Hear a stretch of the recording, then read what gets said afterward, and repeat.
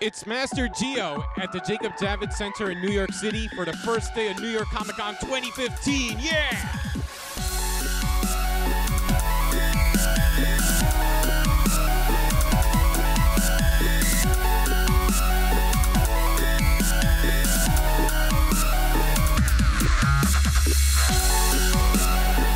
All right, I'm at New York Comic Con with artist Cory Smith. How you doing, Cory?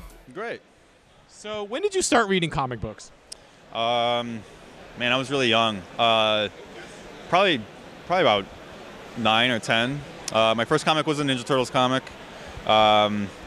It was one of the Archie series, and that got me into comics. And after that, I discovered Marvel and DC, and I really got into the X-Men, and been reading ever since. So obviously you've had a connection to the Turtles since you were young. What do you think you liked about them?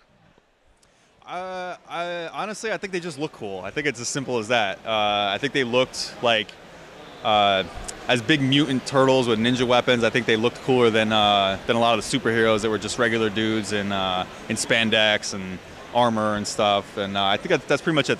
They were neat looking to me as a kid. When did you start drawing? Oh man, probably shortly after I got that first comic, because the first things that I would draw were other mutant characters that the Turtles would fight or team up with, so I would create like my own characters and sort of like fantasize about what it would be like to have them, fight alongside or fight with the Turtles. So it was around about the same time, probably about 9 or 10. All right. When did you decide you wanted to get into comic books? Probably right then. I mean, I've been in love with comics since I was a little kid, and it's always been what I wanted to do. So I've been on a pretty singular course since then. Well, you got to work on the issue of Teenage Mutant Ninja Turtles where Donatello died. How was working on that issue?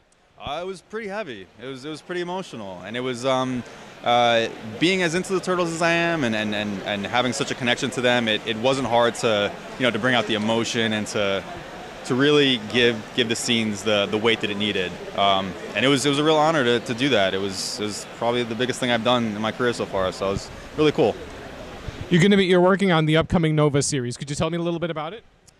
Well, this Nova series, Sam Alexander, the current Nova, he's found his dad, who he was looking for throughout the last series. So this series starts off with Sam and his dad both as active Novas, and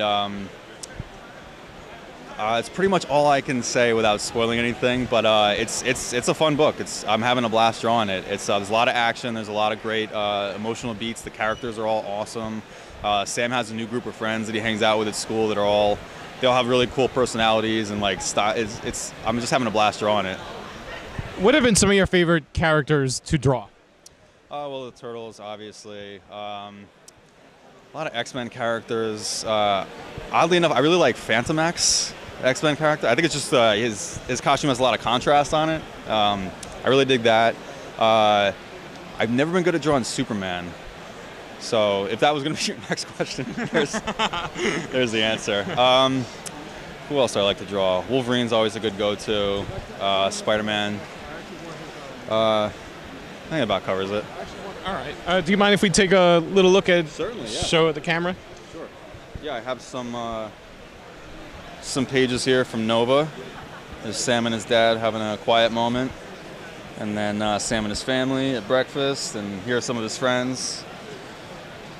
And yep, some of his friends playing mini golf. There's some action, and here's the two Novas in action, and they're fighting this giant worm monster that we haven't quite figured out where it came from or how it came to be yet.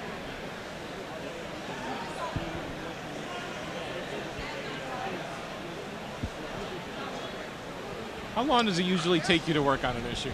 On an issue, like 5 weeks, 4 or 5 weeks. I usually take about between 16 and 20 hours a page, but I am getting faster, thank God, because that's a lot of time to spend on a page. So yeah. All right. Any final words? Please pick up Nova #1 out in November, the first week of November. And thank you guys. All right. Thank you.